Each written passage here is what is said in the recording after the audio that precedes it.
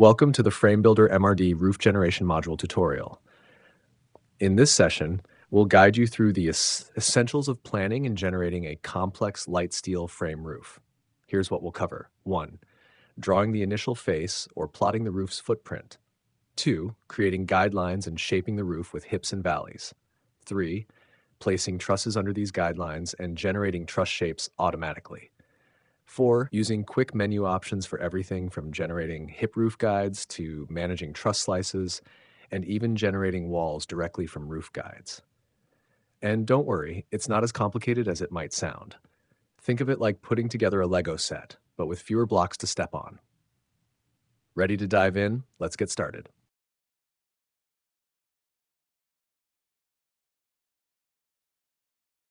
Next up, let's introduce the quick menu. Accessing the quick menu. The quick menu is your go-to for most of the tasks in the roof generation process. You can enable it through the main toolbar settings as shown in the image above. Simply click the gear icon and ensure that the Display Quick Dialog option is set to True, using the quick menu. Once enabled, the quick menu appears on the right side of your screen. It provides streamlined access to key actions for generating your roof, including generating roof guides. Quickly create hip roof guides or generate trusses directly from your drawn face. Adding trusses. Place a single truss slice or convert the slices into full trusses with ease. Truss slice options. Enable or disable slice truncation and toggle the visibility of roof guides and shapes. This menu will be your best friend as we move through each step, helping you stay organized and focused. Ready to see it in action? Let's continue. And our step 2, generating roof guides. Now that you've drawn your roof footprint, it's time to generate the roof guides. Follow these steps. 1. Select the roof face. Click on the face you drew earlier. This will be the base for the roof guides. 2. Click Step 1A in the Quick menu.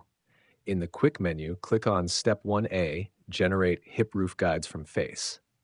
This will automatically create the initial roof guides based on the shape and size of your selected face. Important note, the configuration of these roof guides is influenced by your default roof settings. Before generating the guides, you can adjust these settings for optimal results. Adjusting default settings. Click on the cog icon under the roof module toolbar found on the far right. Here, you can set parameters like roof pitch and truss heel height. In the advanced default settings, you'll find additional options like automatically generating roof guides into trusses, enabling automatic truncations for certain areas of the trusses. These settings help customize the design of your roof to meet specific needs or preferences. Now let's move forward and see those guides in action.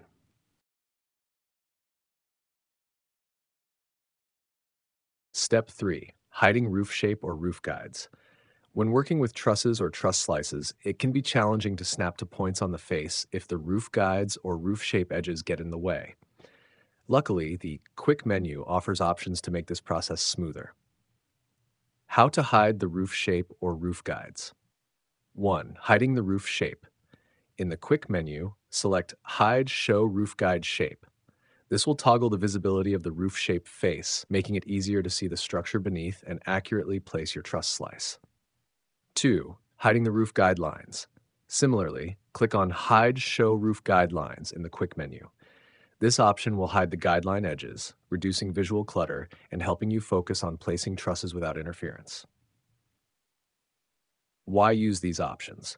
These visibility toggles are especially useful when placing truss slices. They give you a clearer view, helping you align and position trusses precisely without the distraction of overlapping lines. Focusing on key elements. You can better manage the design process by focusing on specific elements without the guides in the way. Now you can toggle these options on or off as needed, making the placement of trusses and slices a breeze. Ready to place that first truss slice? Let's keep going. Haber Step 4. Adding a single slice or truss, Step 2A. Now that you have your roof guides, it's time to add a single truss or truss slice using Step 2A. Here's how it works. 1. Select Start and End points. Click on the edge of the face where you want the truss to start. Move your mouse to the opposite end of the desired truss direction and click again to set the endpoint. 2. Using guidelines. If you have construction guidelines that run across and extend over the face, you don't need to click precisely on the edge of the face. The tool will automatically determine the start and end positions if your clicks are within the roof work area, even if the points are slightly outside the face. 3. Previewing the truss. While positioning the truss slice, you'll see a preview of the truss shape, as shown in yellow lines in the attached image. This preview helps you visualize how the truss will fit within the roof shape.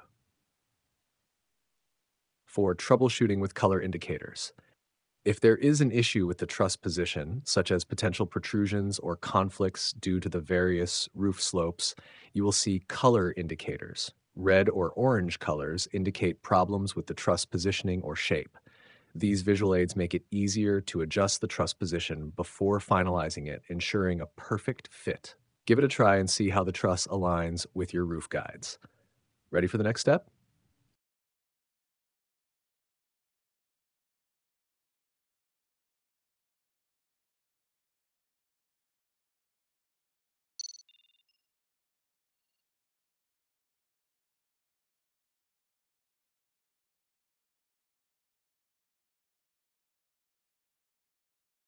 Our step 5, using keyboard shortcuts for enhanced control. When working with the roof guides and placing trusses, there are a few handy keyboard shortcuts that can make the process smoother. 1. N key. Toggle roof guide visibility. Press the N key to quickly hide or show the roof guide faces. This is especially useful when you need to switch between viewing the guides and focusing on placing trusses without visual clutter. 2. V key. Generate truss spacing guides. Use the V key to create construction points on the left and right sides of your truss placement. A pop-up will appear allowing you to set the spacing of the guides relative to the initial point you selected. This makes it easier to position multiple trusses with consistent spacing. 3. J key. Adjust truss positioning. Press the J key to toggle the positioning of the truss between left, right, and center. This allows for precise alignment when placing a truss slice, letting you choose whether it aligns to the left side, right side, or is centered on your selected points. These shortcuts give you more control and speed up the workflow, making it easier to manage the visibility and positioning of your guides and trusses. Give them a try as you continue with your roof design and see how they improve your efficiency. Ready to move on to the next step? Step 6. Generating truss slices into light steel frame trusses, Step 2B. Now that we've placed truss slices, let's convert them into fully defined light steel frame trusses. This step will give the trusses their structural components based on the specifications you've set. Here's how to do it. 1. Select the truss slices. Click to select the truss slices you want to convert into trusses. If you want to convert multiple slices at once, hold down the Shift key while selecting. If you do not select any slices before proceeding, the module will prompt you to generate all the slices in the model into trusses. 2. Click Step 2B in the Quick menu. Go to the Quick menu and click on Step 2B, Generate Slice into Truss. This will begin the conversion process. 3. Default roof settings apply. The generation process relies on the properties set under your default roof settings. This includes section selected, the light steel section type that defines the truss, roof pitch, the angle of the roof, truss heel height, the height at which the truss meets the wall, web spacing, the spacing between the internal web members of the truss, and other parameters specific to your design needs. By following these steps, your selected slices will transform into fully defined trusses, complete with the light steel framing elements needed for structural integrity. Make sure to review your default settings before generating the trusses to ensure they align with your design goals. Step 7. Advanced options for generating truss slices. Before diving into the advanced options, make sure you start with a fresh face. This step requires a new face that hasn't been converted into roof shapes or guides yet. If you try using a face that already has roof guides or shapes, the process might not work as intended. Automatic slice generation. When you click Step 1A in the Quick menu, a Properties window will appear, similar to the image above. This menu includes a setting for Generate Slices into Truss. If set to True, the module will automatically convert each generated slice directly into a truss. If you leave it as false, it will only generate the slices without converting them into trusses, allowing you to customize and refine them further before the conversion. Spacing. Based on default roof properties, the slices generated will follow the spacing rules you set under your default roof properties, ensuring uniformity throughout the structure. This feature makes it easy to generate all the slices at once, especially useful for larger or more complex roof designs. Offsetting the first and last truss. The first slice and last slice properties allow you to specify an offset distance for the first and last truss in the sequence. This is particularly handy if you want to adjust the positioning of the trusses relative to the edges of your roof, ensuring a better fit with the structure. By starting with a new face and following these steps, you can generate the roof shape, guides, and truss slices all in one go, saving time while maintaining precision in your design. Step 8. Using automatic truncation. The automatic truncation feature is designed to simplify the integration of light steel framing with your trusses, providing support for elements like purlins along sloped surfaces. This feature creates cutouts in key areas of the truss, similar to a ladder frame, allowing the steel framing to fit seamlessly. How automatic truncation works. Truncation areas. The automatic truncation option will trim specific sections of the truss to accommodate the thickness of the supporting light steel frame. Truncation thickness. The thickness or depth of the vertical truncation is determined by the default section selected in your roof default settings. This ensures that the cutouts match the dimensions of the framing components. Truncation adjustment. You can adjust these truncations before and after generating the trusses. This gives you flexibility to refine the fit and alignment of the trusses as needed.